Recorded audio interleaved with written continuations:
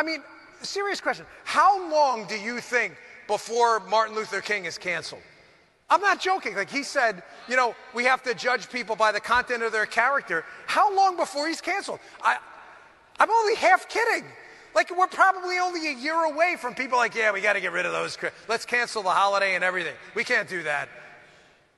This is where we've come. How pathetic that this country that had its scars, no doubt, should never run from that, ever. There's no reason to pretend none of that happened. It did.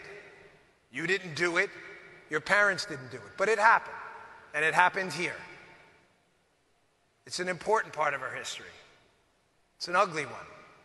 We recognize it. You know what the difference is? We beat it. We beat it back. Because that's the America we live in now.